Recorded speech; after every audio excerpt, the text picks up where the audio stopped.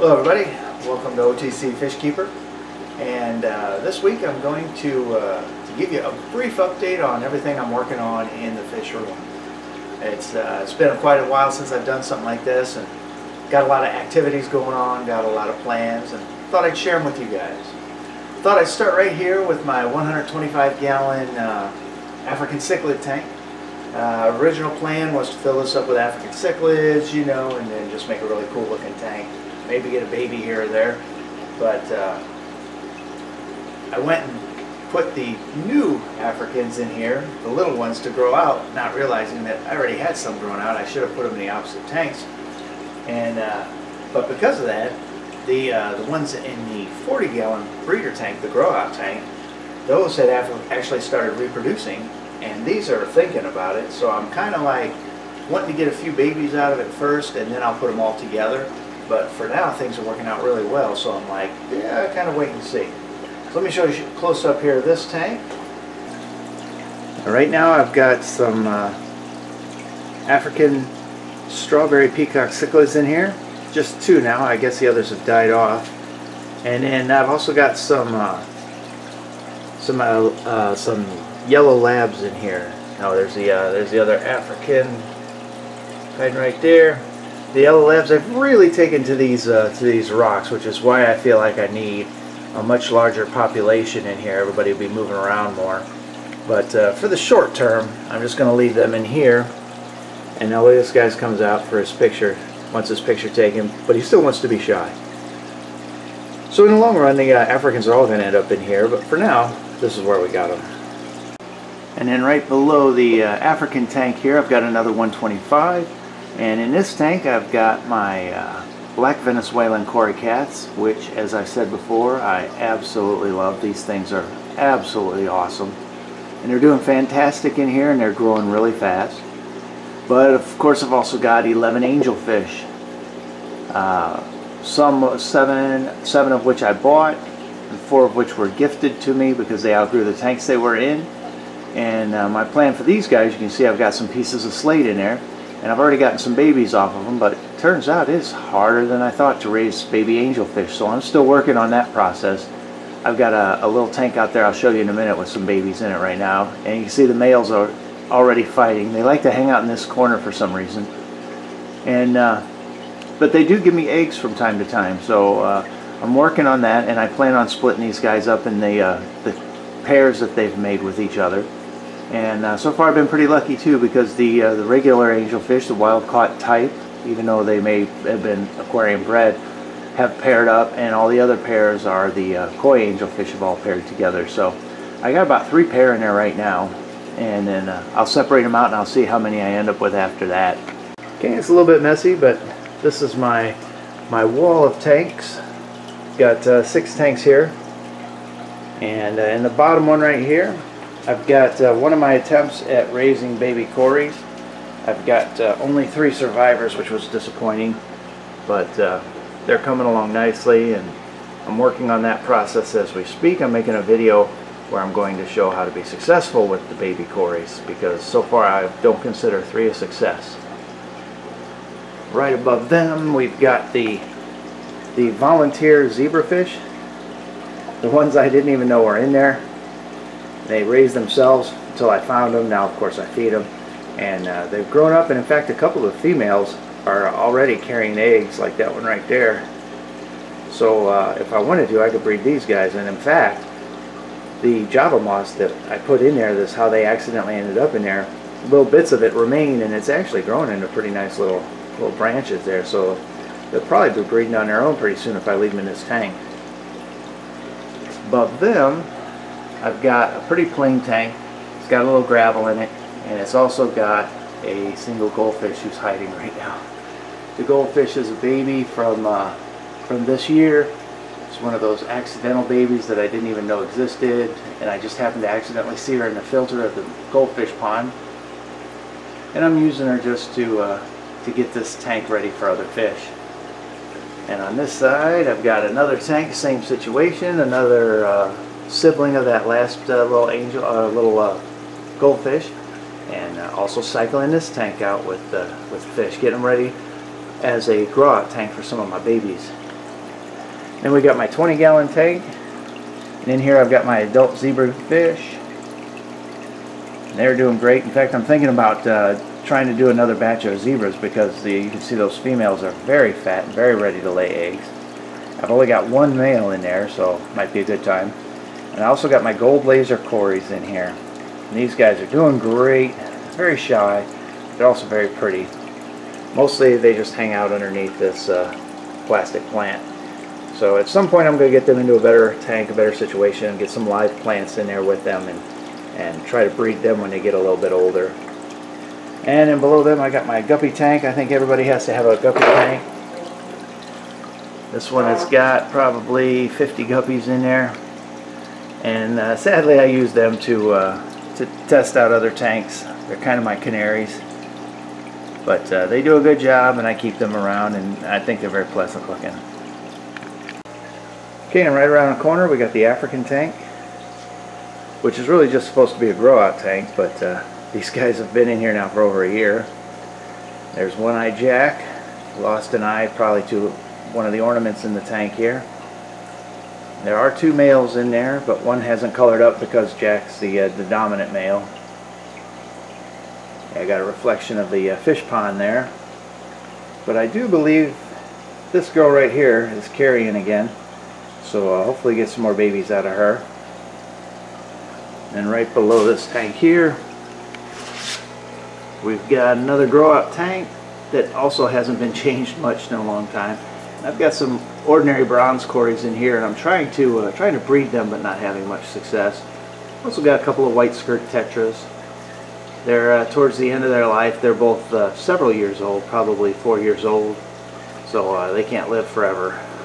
But we're going to make them as happy as long as we can. And the cories.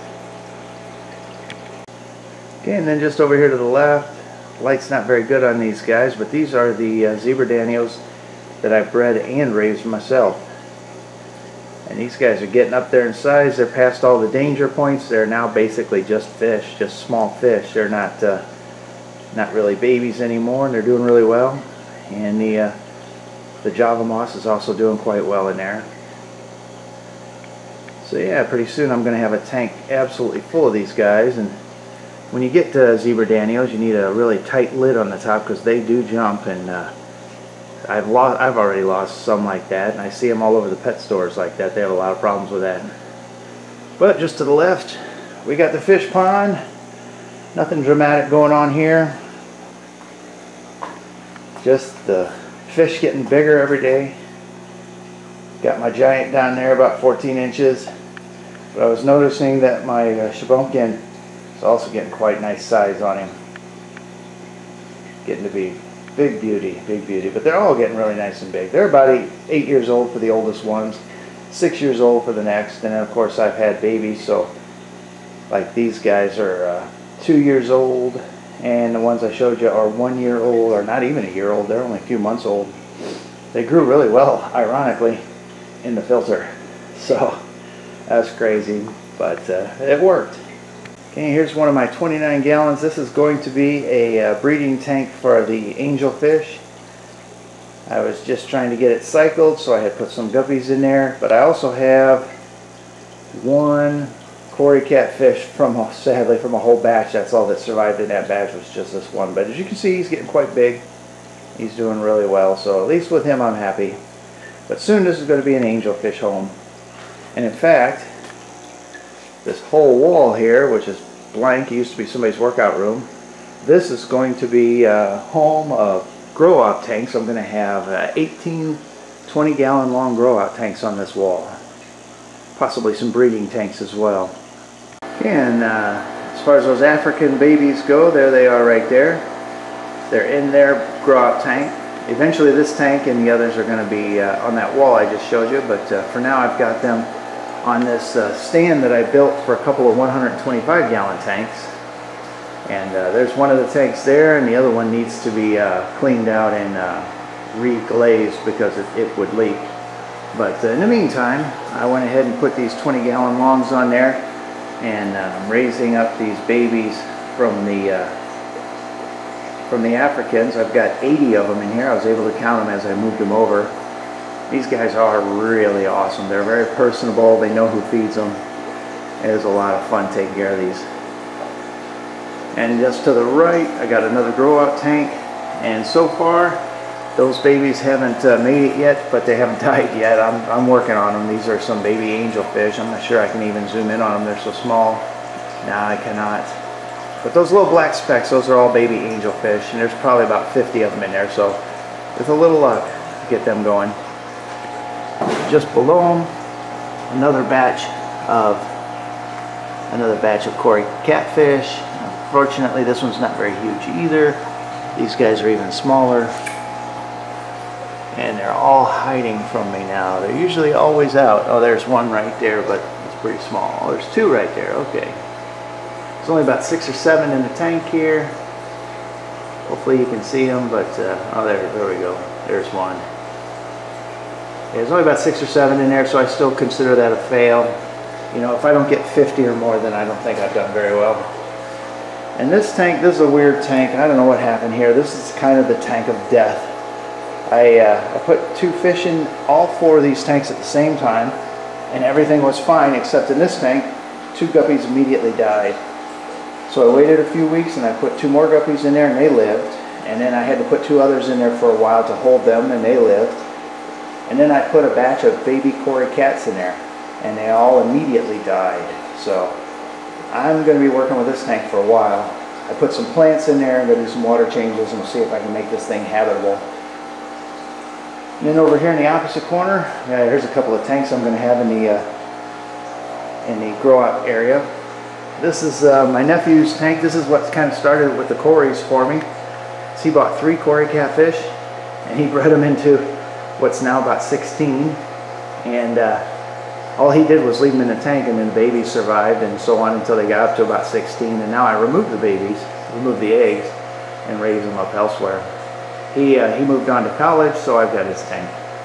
We've got a black skirt tetra in there, a couple of hatchet fish, and the Corys. In fact, for these Corys, some of these Corys are over 5 years old. There's an albino in there, and he's 5 years old or plus, and there's a couple of those big old females that are over 5 years old. Yeah, there's one right there. And a set of their babies is in this tank, not the silver dollar fish there, but the Corys. And I've got 8 in here. I had as many as 72. I traded 50 of them to a fish store for an Oscar. I'll show you here in a second. And the rest, they give me eggs on a regular basis. This is my production tank. In fact, hanging off the end right here with some methylene blue in there is my latest batch of baby Cory eggs. Got about 50 of them in there, so we'll see how that goes. And then for the difficult part. Got 4 beautiful Oscars right now, and for the first time ever I haven't been able to keep my Oscars together except for these 2 because they fight something fierce. If you look at his lip, he's got the results of some nasty fights. I mean, I've seen him fight before, but never like this. He had a nasty fight with Pumpkin, my biggest Oscar, who I'll show you here in a second, and he tore his lip up. Hopefully he turns for me, I get a better shot of him. But he kind of knows I'm talking about him, so he's turning the wrong way.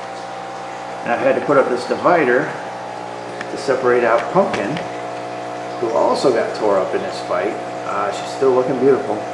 And they're all 3 eaten, so I'm happy about that. But Pumpkin had some of her nose actually ripped up in this fight. It's terrible. But it does seem to be growing back, although they just broke through the barrier today when they were together for a few minutes. I don't think they fought, but I don't know for sure they didn't. But as soon as they got back on the opposite sides, I closed the barrier again. And there they go again. They're still fighting, even though his mouth is half tore up. But these 2 at least fight like I'm used to, you know, just a little pushing around, nice and gentle. And actually, the one with his tore up mouth is usually the dominant one. He's the one who kept picking a fight with Pumpkin. But this one, who was not dominant, has decided to become dominant now that everybody's hurt. And there's a view of Pumpkin's nose there. She got tore up pretty bad, but it's coming back nicely now, so should be all right. And she's still eating. That's the main thing. It's still eating, no real infection visible or anything, just tore up skin. But whenever I separated everybody, I even took out the non-dominant one because she was getting bullied. I put her in with my smallest, which was a big mistake. Let's take a look. There's my pretty little girl. She is so cute, so pretty. And she has really got tore up. I mean, I've been keeping Oscars for 30 years. I've never seen anything like this. That is healing. That is closing, I'm happy to say. It was worse. There was a big flap of skin that fell off. But my gosh, what in the world is going on there? I did have a viewer or a subscriber say maybe it's just that the redheads are hot-headed. So, you know, I've never had this many albino red Oscars before, so maybe that's it. But yeah, she even had a little one on this side. Let's see, is that still there? Yeah, it's still there. She's healing and she does eat too, though, so I'm happy about that. But I'll be a lot happier whenever all that heals up. And what the hey, let's finish up on a positive note.